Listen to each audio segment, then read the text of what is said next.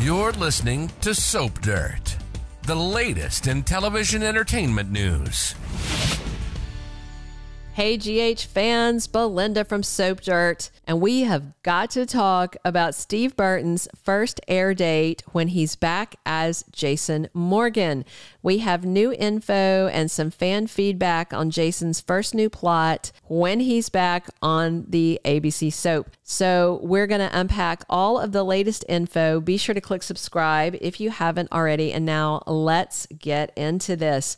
Steve Burton was back on the set at General Hospital, likely in late December, because the little promo revealing his General Hospital return aired on the 60th anniversary primetime special that was January 4th. So they would have filmed it a few days before then, probably.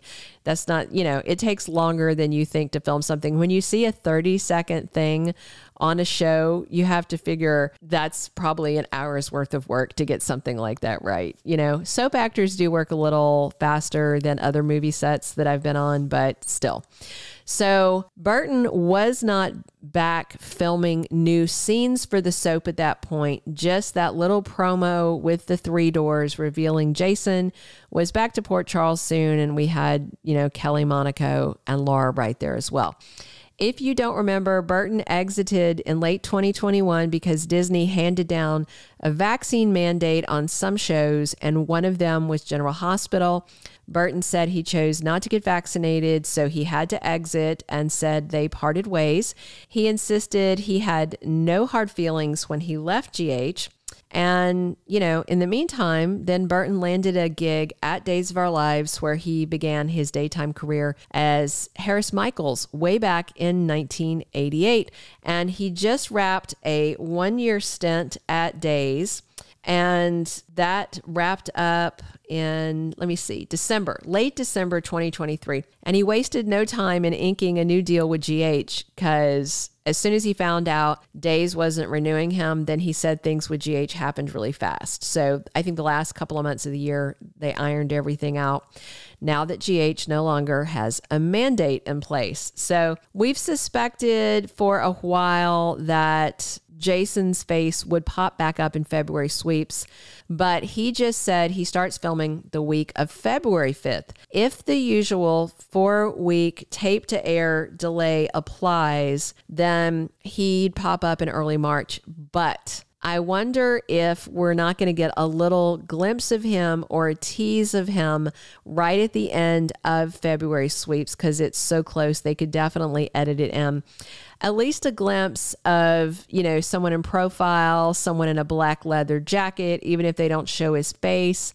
If you recall, the last time that Jason Morgan came back on General Hospital, he was stuck in that institution overseas, that hospital place. He was in like a muzzle kind of mask, and they were calling him Patient 6. So they might do something similarly dramatic where he's partially hidden and you don't see all of him. They could have even used an extra, just in a black leather jacket with a hand or something, Fans on Soap social media have some very intense ideas of how they'd like to see Jason Morgan come back. So I curated the best ones, and I just wanted to share these with you.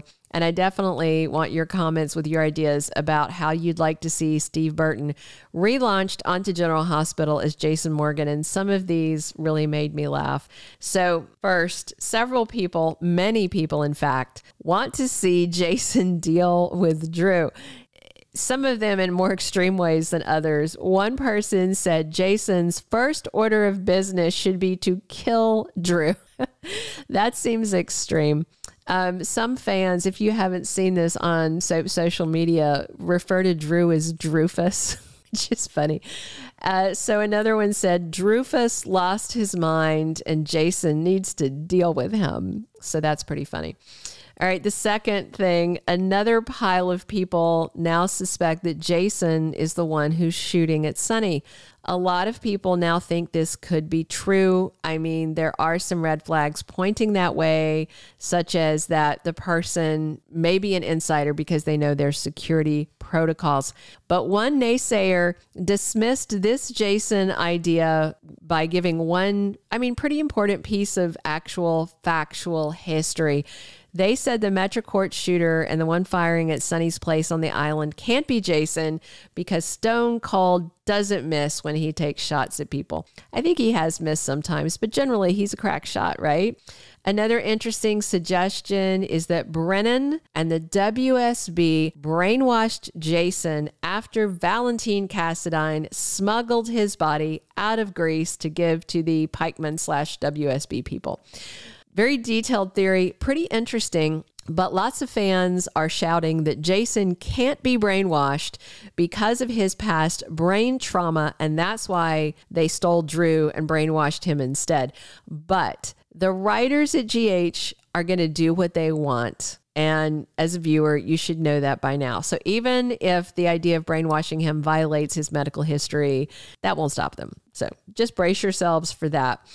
Another fun suggestion, but is ludicrous, I think, is that Jason is Cyrus's pawn and he's controlling him.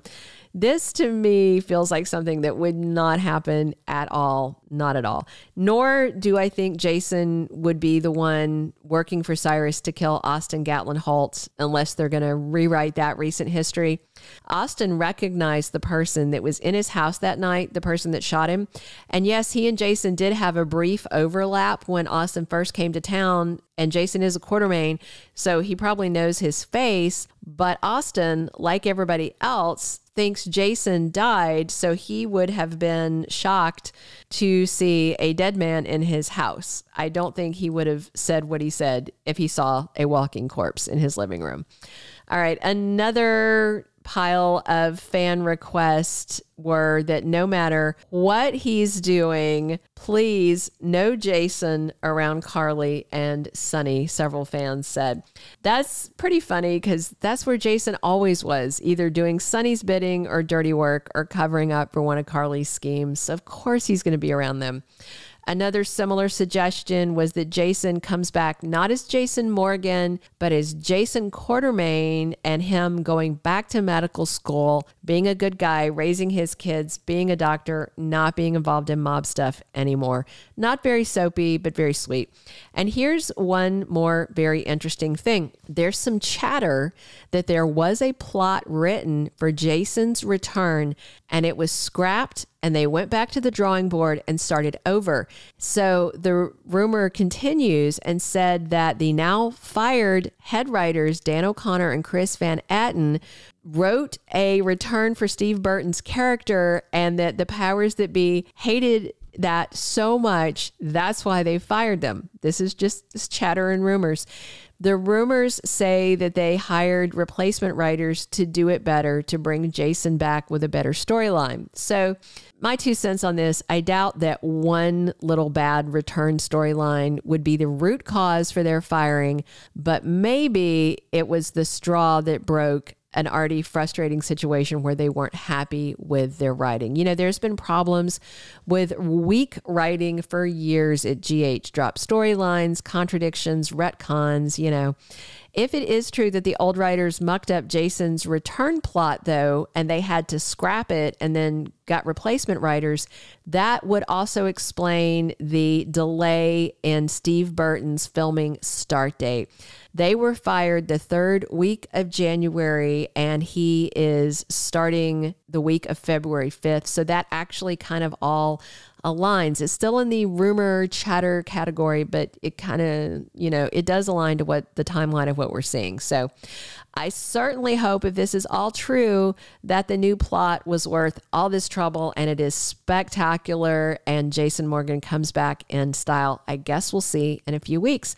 Hey, drop your comments. Please click subscribe if you haven't already, and definitely come back soon. I'm Belinda from Soap Dirt, here talking GH with you 7 days a week.